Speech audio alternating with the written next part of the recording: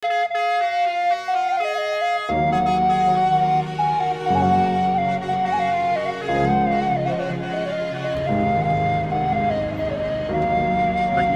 dikasih. Ya, ini penumpangnya sudah dipersilakan naik ya.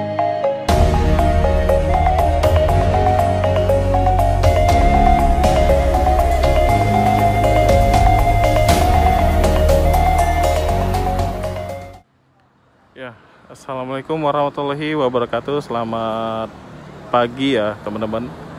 Kembali lagi di channel saya Andi Rifan Vlog ya. Pagi hari ini tanggal 5 Januari 2024. Ini kita sudah berada di poolnya Yoanda Prima ya. Ini sekaligus saya sekalian nganter ponakan mau berangkat ke Padang. Tadi kita ke Evastar, tiketnya habis. Padahal kemarin saya cek ya masih ada. Pas sampai ke loket itu habis ya. Dah, sekalian aja kejar ke Yoanda. Dan di sini ada bus Yoanda Prima yang terbaru ya. Ini dari New Armada ya, dengan sasisnya Hino RK R280 ya. Ini bus terbaru dari Yoanda Prima ya, dan sebentar lagi berangkat jam 9 pagi. Woi, mantap ya. Kemarin kalau nggak salah ada ya rilisan baru juga Yoanda Prima untuk pariwisata ya.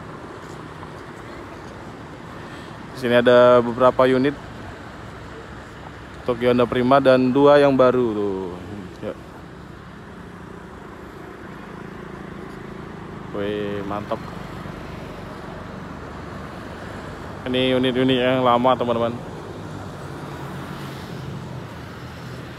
Ya, ini jadi sepertinya untuk unit pariwisata juga ya. Tapi ini sekalian buat bus reguler doang. Skaylender, mantap ya. Ini perdana saya ke sini teman-teman. Jadi ada 2 ya.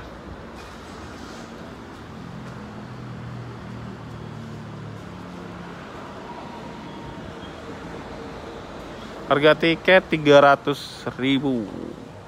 Lumayan lah. Kalau Evastar 325 ya.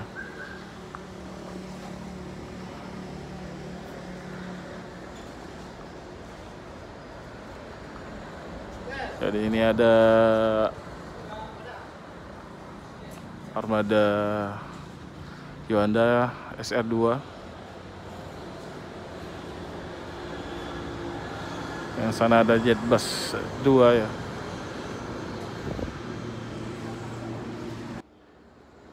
Ya, ini unitnya, liverynya warna putih ya. Ini katanya balik ke livery asli ya, livery pertamanya katanya teman-teman.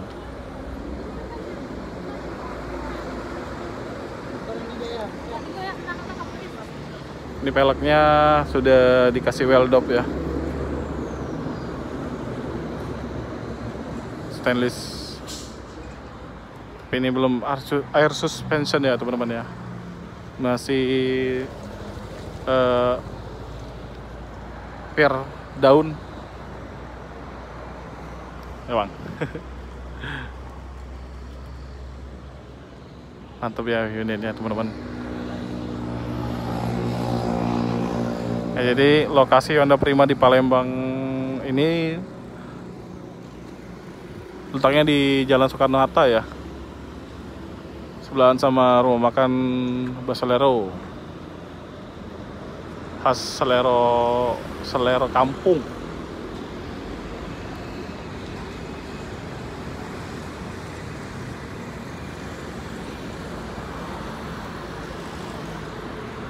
Jadi untuk PO bus jurusan Padang, kalau dari Palembang itu ada 2 ya, Yoanda Prima dan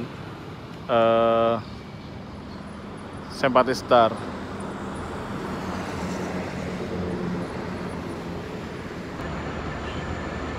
rame juga nih lumayan.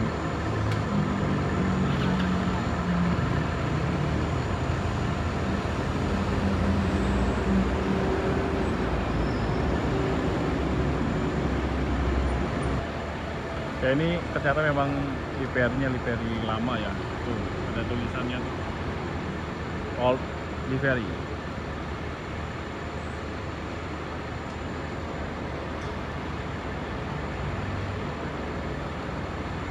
Dan nambah lagi nih penumpang. Ya ini penumpangnya sudah dipersilakan naik ya. Itu ponakan saya. Nanti sampai Padang nyambung lagi ke Painan ya. Dari Painan itu dari Padang naik travelnya 30.000.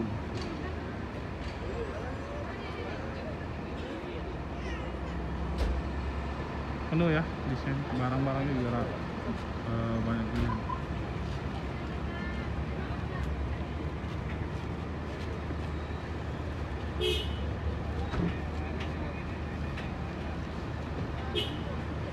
Jadi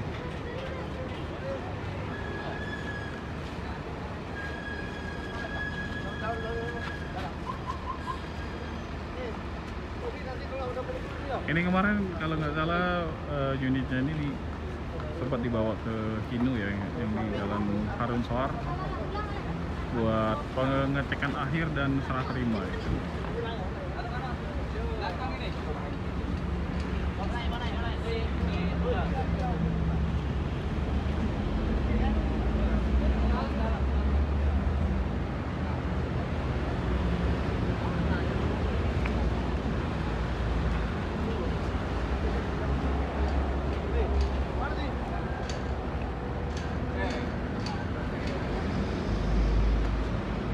Solar cadangan ya, ada 3 geligen antisipasi kalau solar susah di lintas ya, terutama nanti di Jambi.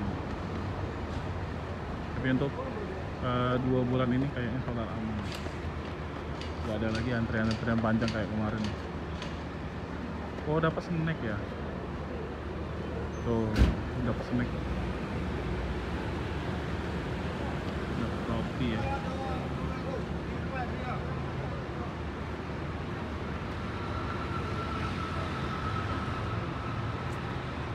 Mantap ya, 300.000 dapat snack. Ayo cepat lah.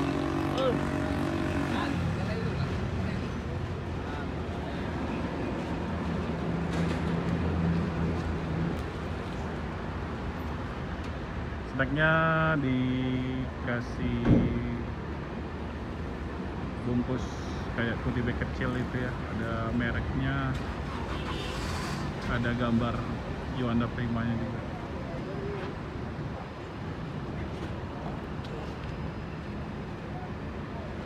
Ini unitnya baru ya, mulai dari bodi sasisnya.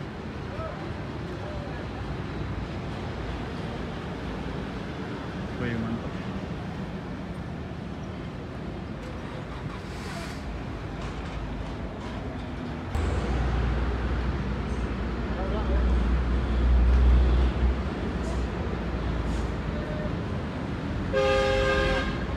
Yoanda Prima body old, livery old maksudnya.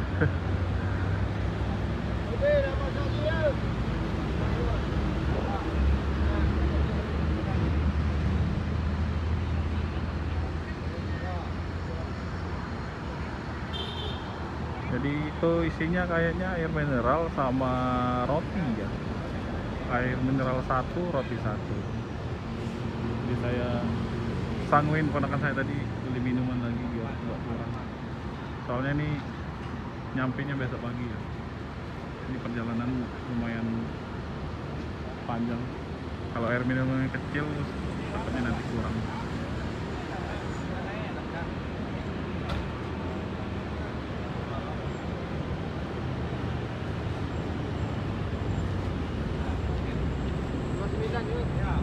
Penuh ya, tinggal bagian kursi belakang kayaknya yang masih kosong.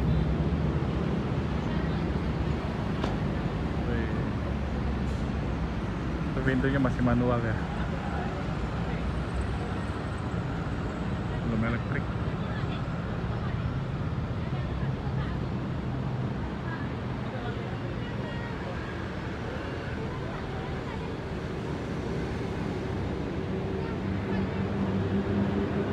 Ini julukannya apa nih?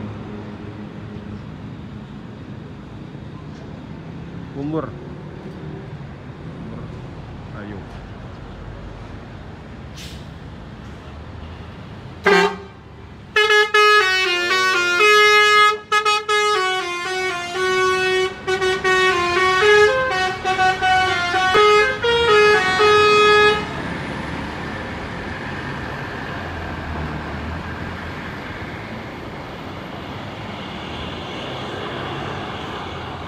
Wih, keren ya.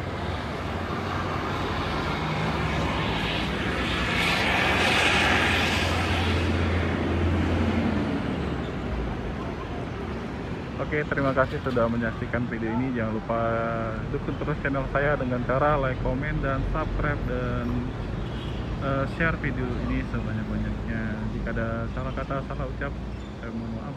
Assalamualaikum warahmatullahi wabarakatuh.